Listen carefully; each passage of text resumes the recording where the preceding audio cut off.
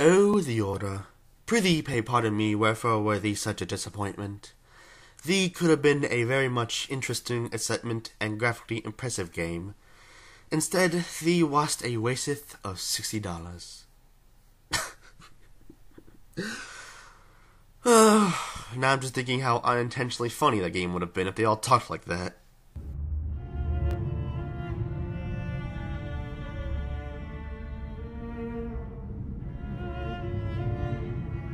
So, The Order 1886 was a game I was really interested in playing when it was first announced. However, as more and more information came out, I got more and more worried. The length, content, and gameplay became less and less appealing. In the end, though, I bit the bullet and bought the game. And as my bad ye old English has said, it was a waste. That bullet killed my mouth. Yet, despite that, I want a sequel. Yeah, I'm late to the game when talking about this game, but look at the rest of my content. Most of it's late to the game. So, there was a lot of potential with this title that could have been utilized, and if a sequel should ever be made, this video shows what they could do to actually make it a game worth your time. If you're asking, why'd I click this douche's video? I don't have the answer to that, but thank you for clicking what you didn't want to click. Always helpful. Starting off, don't sequel bait your game. You should never create a game thinking that's just the start of a big franchise. But, because of this, the game's story progression and ending suck.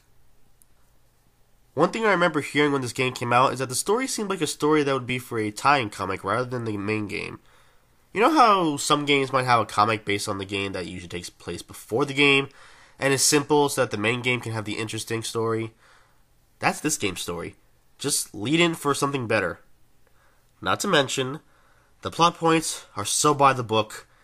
Every single plot point is predictable. You'll know exactly what happens before it happens, how characters will react, how they will miscommunicate, what the twists will be, how events play out, so on and so forth. It's a little difficult to talk about without spoiling it, but let's just say you can figure out this plot in under an hour. One way to fix it? Don't make it short. This should be a no-duh moment, but they did it anyway. Put your all into this game like it's the only one. Go in expecting this to be the only one.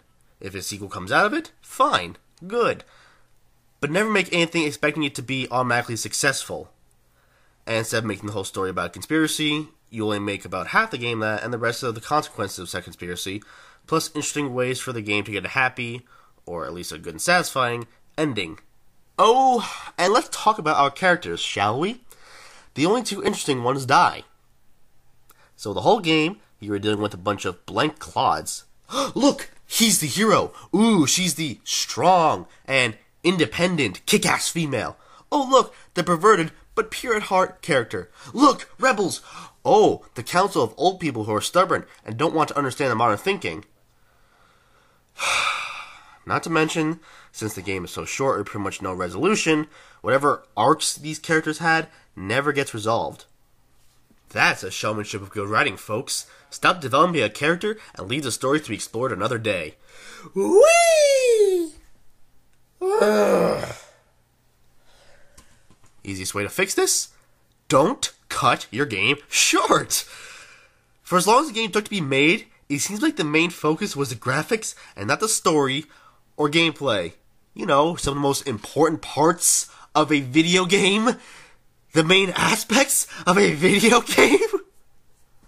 And of course, speaking of which, the complete wasted potential of the gameplay.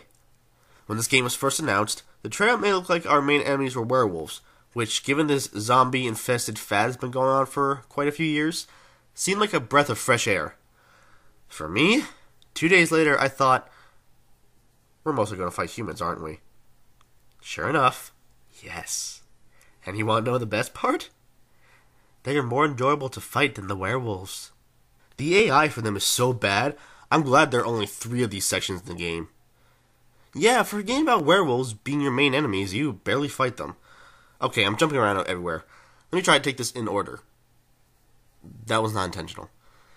This game is a cover-based third-person shooter akin to all of these. The shooting works completely fine. The main problem I have with the gameplay is everything else. Melee, upgrades, dodging without prompts, and stealth. First, the hand-to-hand. There really is none. In most games that have guns, when you run out of ammo, or want to conserve it, you can use a physical attack, which usually has its own button. Should you feel the need and an enemy is close, you can just beat the shit out of them. In the order, you have a melee attack, but only when a prompt appears. So you could be out of bullets or just close to an enemy and want to attack them, but can't until the prompt comes up. Do I even need to say why this is bad? Why can't we just have a button dedicated to melee attacks so that we can attack when we want? They have those big-ass knives on their back that are sorely underutilized. Use those! Next, upgrading, or again, lack thereof. Giving us upgrades gives us incentive to try out new tactics, and should the upgrades be collectible, explore. It's actually a good reason to look around and find stuff instead of audio tapes that no one cares about. Sons and daughters of Britain, be merry and joyful, for we have entered a new era of prosperity. Today, our glorious empire leads the relentless march of progress as Her Majesty's army and royal knights keep a watchful eye over our motherland. Holding That's so boring. at bay. Plus, if there was a New Game Plus, not that I would have a reason for it, you could see what those upgrades could do in the early game. The weapons are cool already, but could you imagine if we could upgrade them in some capacity, or maybe even build our own weapons? Wouldn't that be fun? No, wait, it's a super ethereal game, that's right. No fun allowed. Now, dodging. Like melee attacks, you can only dodge when a prompt appears. So if you want to get out of a sticky situation, you can't until the game tells you that you can. So now if you want to roll around at the speed of, safe? You can't. Like a deer in headlights. And the last thing is the stealth sections. In most games, stealth genre related or not, you can sneak around and kill enemies quietly. Should you mess up, you can then go Rambo on everyone, or run and hide until their short-term memory kicks in and they forgot you ever existed. In this game, you fuck up, you start over again. If the stealth section is short, it's not too bad. However, late in the game, there's a section that requires you to kill all of the enemies, since the key's conveniently in the last guy you kill. Since you can't just get caught and try to hide until you can sneak out again, if you die, you have to start from the beginning. And you can't kill them when you want to, unless you press the button at the correct time. I have no problems with QuickTime events, but they should not be a substitute for a basic game mechanic. Easy way to fix this: don't do stealth mechanics like this! The kill can still be cinematic, but allow us, the player, to tactically kill when we feel like it. Oh, and no way in hell am I forgetting how they botched up the huge potential of the enemies and the bosses. This game seems to be marketed as a Castlevania game with guns. Actually, that sounds stupid, but you get what I mean. Horror movie monsters being your main enemies. We got that with the wolves, but they botched it. Now, I expected humans to be enemies in the game, but I want more supernatural enemies in the game as well. The werewolves are terrible enemies to fight. I'll just let the footage here do the talking.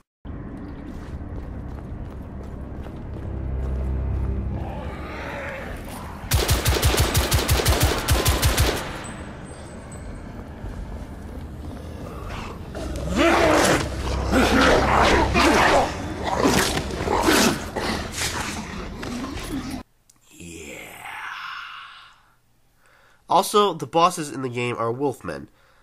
This doesn't sound bad, right? Well, there are only 2 bosses in the whole game, and they work the exact same way. Take a look.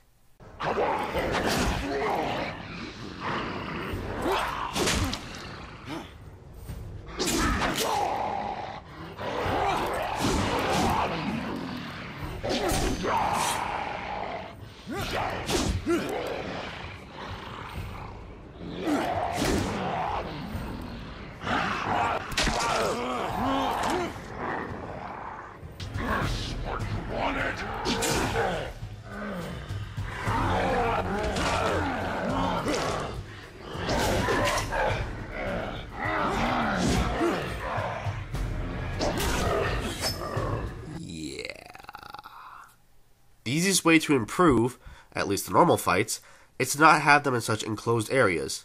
It makes it easy to cheat the AI's pattern, you can barely move, and it is no challenge. Make the space bigger, and make the patterns randomized so that it is a surprise, and these things together can actually be a challenge. Now, you can still have objects to obscure where the wolves are, but you still need space to move around. The boss one is easy. Give us normal gameplay. That's it. You can still have this intricate knife combat, but only at the beginning or end of the fight. The main fight should be normal gameplay. And make the bosses do different things. They are in different environments, so have them take advantage of that. Now, there is one more thing that I want to talk about, but that will require me to spoil a bit of the game, so if you don't want to hear it, skip to this point in the video. You good? Okay. It turns out that the werewolves are working with the vampires.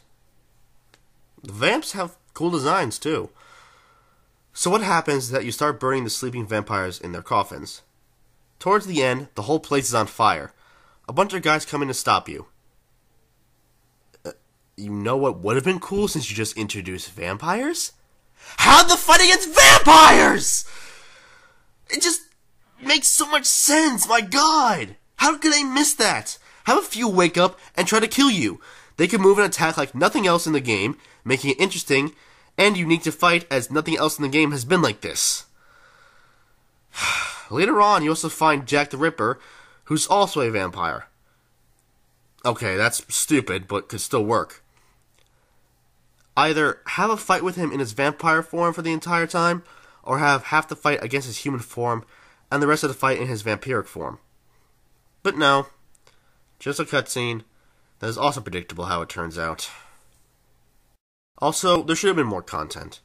You don't need multiplayer, but a challenge mode, special scenarios, something more than just a game you'll play once and never again. Now, applying all these changes to a sequel won't automatically make a game the year material, but it would make the game fun and more worth the money. It'll be a graphical beauty and a fun game. As it stands, this game is not worth full price, or even half price for a 6-hour game with absolutely no replayability. What I'm basically saying is, if you want a good PlayStation exclusive horror-based action game, go play the shit out of Bloodborne instead. And don't you know, I'm Galahad no more.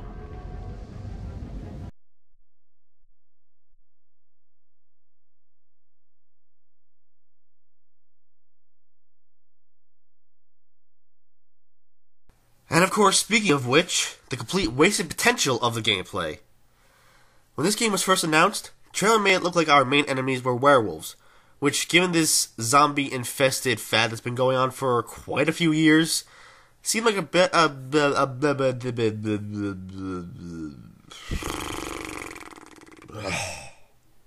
Now, dodging. Like melee attacks, you can only dodge when a prompt appears. So if you want to get out of a sticky situation, you can't unkill. You can't unkill. You can't get out of a sticky situation. I'm messing up freaking the bloopers now too. So if you want to get out of a sticky situation, you can't unkill. The game tells you that you can. Methinks I should take some speech classes. This game seemed to be marketed as a Castlevania game with guns. Actually, that sounds stupid, but you get what I mean. Horror movie monsters being your main enemies. Anemone.